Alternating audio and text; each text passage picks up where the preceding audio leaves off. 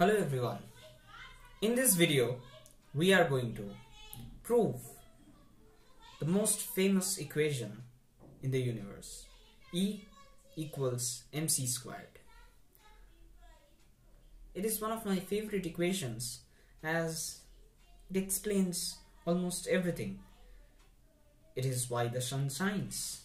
It is why you can turn a piece of rock, which is uranium, into an atom bomb. The energy of an atom bomb you get. It is why the stars twinkle. It is also something that lights up the universe.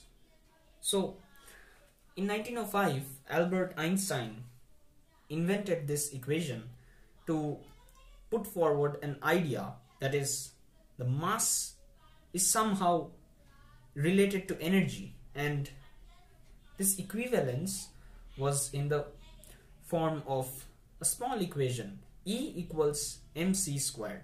E is the energy of radiation, or you can say energy, and in its usual sense, m is mass, which is equivalent to that energy, and c is the speed of light.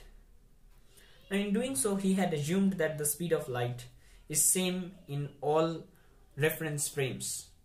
Basically, this is what we get from the second postulate of the special theory of relativity. And today, I'll try to prove E equal to mc² using Newtonian mechanics. Now the challenge here is that we know that light consists of photons, some packets of energy, photons. Now these photons are massless particles, but they have some momentum. So there is an interesting aspect which we can discuss in this regard. So let us begin this derivation of E equal to mc², which is rather simple as it involves simple some non-calculus mathematics, like there is no calculus involved here.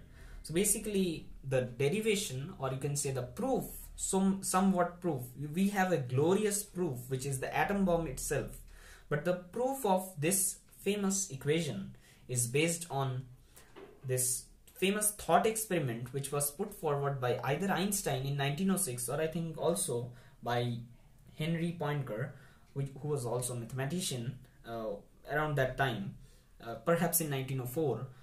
So basically one of them had framed this thought experiment which says that there is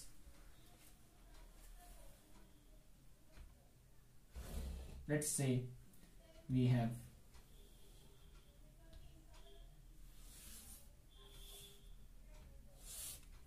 a container.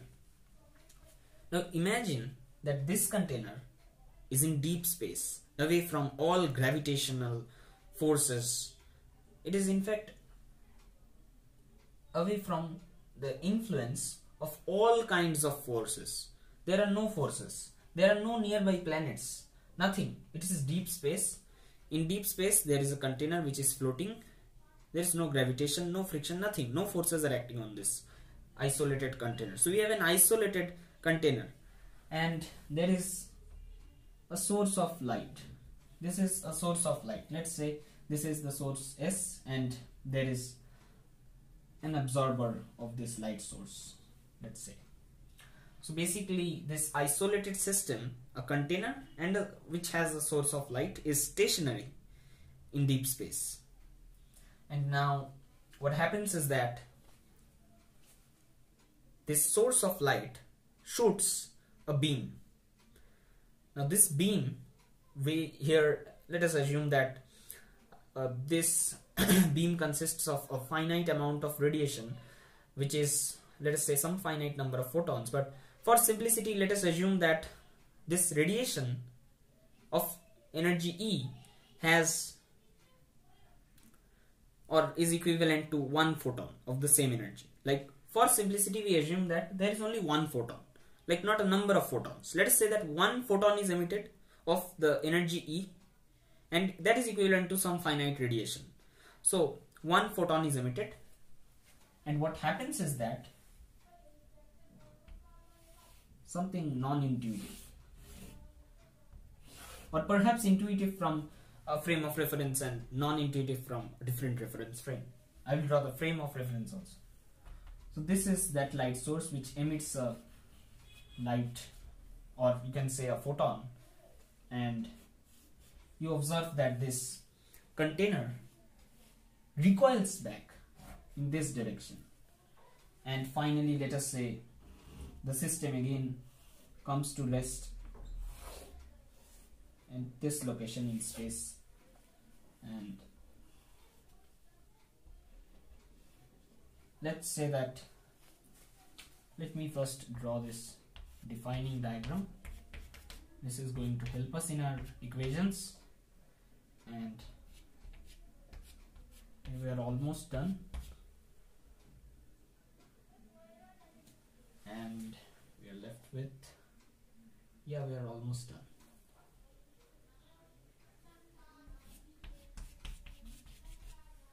Now the thing is that this radiation has a momentum. This is very interesting. A radiation consists of photons. Photons are massless, so how come they have some momentum? Yeah, they have, and that momentum is a function of its energy, the energy of the radiation. The momentum of this photon is equal to its energy. Let's say the energy is E divided by the speed of this light wave. C is a constant, so the photon has this momentum P, which is independent of C. It does not depend on C, it only depends on E, and this is the relation. Basically this phenomenon is known as radiation pressure, and it's quite interesting. At this point we discussed that, see, photons are having this momentum. Now from Newtonian mechanics we know that momentum is mass times velocity, linear momentum. But how can this be possible? Like, how can a photon which is massless, how can that have some momentum? So now the real interesting part arrives. For the moment, let us not get into that dilemma, because that will reveal the whole puzzle. So I want to keep the puzzle and give you some suspense. And now what we do is that, let's say that, okay, so for obvious reasons we know that linear momentum is always conserved.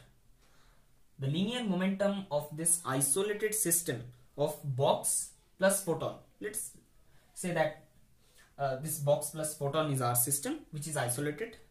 The box was stationary initially.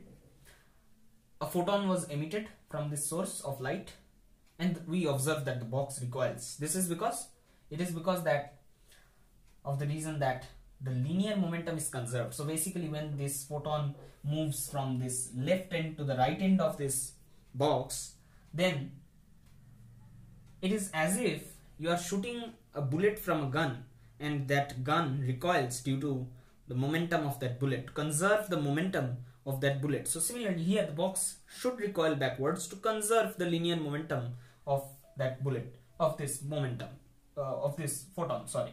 So basically we can say that, let's say the recoil velocity is V. Recoil velocity, as you can see the diagram here, the recoil velocity is V, and basically this is the final position. When this photon reaches this absorber, it hits this and imparts its momentum to this end of the box. Basically the system is at rest. Now it comes to a halt at this point. So this was the initial position. A light beam is emitted, you can say a photon is emitted for simplicity, and as to conserve, the law of conservation of momentum says that we need to conserve this linear momentum. So this container recoils in the backward direction. This is the final position of our system of light and this box, basically photon and box. So now if the velocity of this box is V, let the mass of this box without this source, all of these things, let us say that that mass is m. So we know that the momentum of this box, the recoil momentum of this box, that momentum, let us denote it by capital P, it is equal to this m times this V. Now let us assume that a small time interval del t has elapsed. So basically in that same time interval del t, this box has moved this much, basically this much. This is the distance this box has moved, this box. I'm drawing it and then I'm going away so that you can see.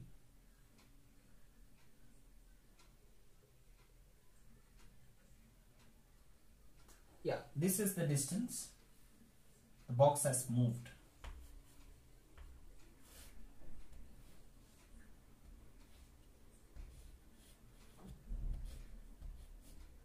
Del x in time del t.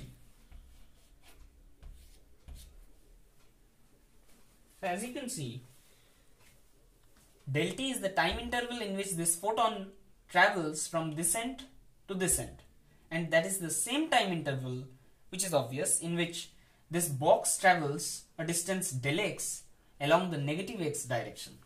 Now I am drawing an inertial frame of reference. X-axis, y-axis, this is an observer, and this is the z-axis. As you can see, that is our inertial frame of reference I. This is the observer.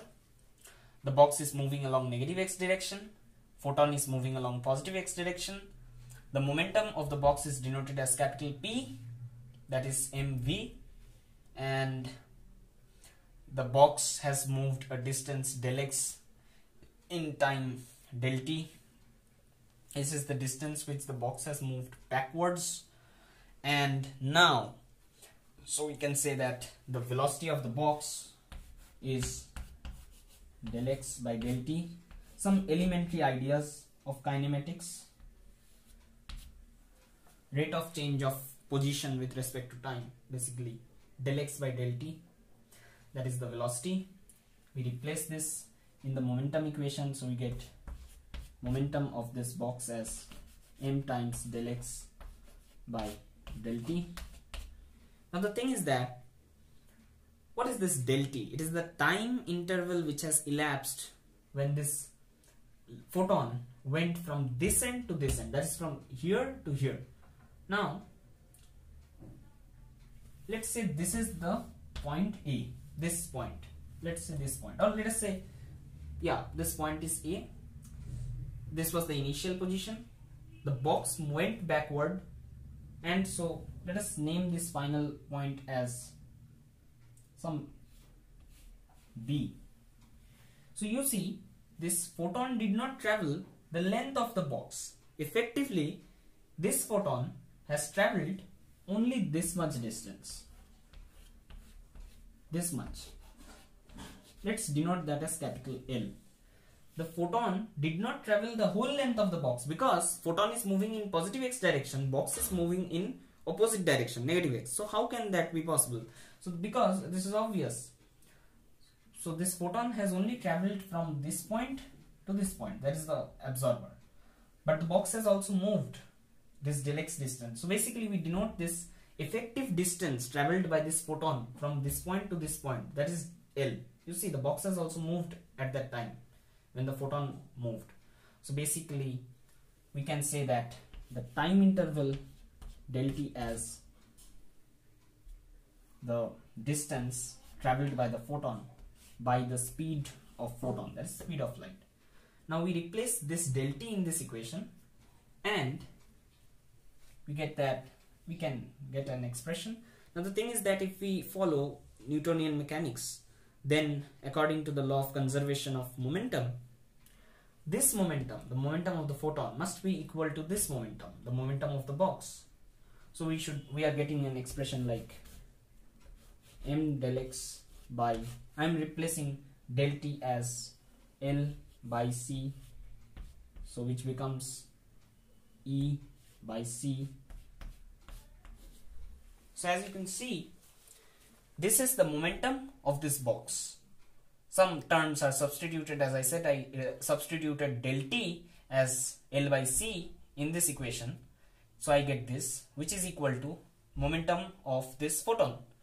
This is in accordance with law of conservation of momentum. It's quite obvious, right? Now what we are going to do is that, let me rub off a bit, rub off this part perhaps. Now you see that this much is okay. Now the trouble starts. The trouble is that, how is this even possible? Momentum is conserved. Well, if you are standing here in an inertial frame and observing this chaos, by chaos I mean that something bizarre is happening here. Like, how come the box all of a sudden move on its own? Like, it just started moving backwards. Like, you are here, you're external to this system. So for you, it's quite bizarre that this box is going backwards. So actually, it is violating Newton's first law of motion, which states that objects which are in rest or of uniform motion along a straight line, they will continue to do so. They will continue to be in rest or in uniform motion along a straight line unless they are acted upon by some external force. But we had assumed that this box is in deep space, away from all kinds of forces. There is no external force acting on this system. So how come this box plus photon system move out all of a sudden? Like, for you, this is quite bizarre. You are standing here in an inertial frame, observing this whole chaos externally. So you say that, no, this is not possible. But then, so it is an evident contradiction. Einstein proposed that, to resolve this evident contradiction, he proposed that the center of mass of this whole photon plus box system must be at rest.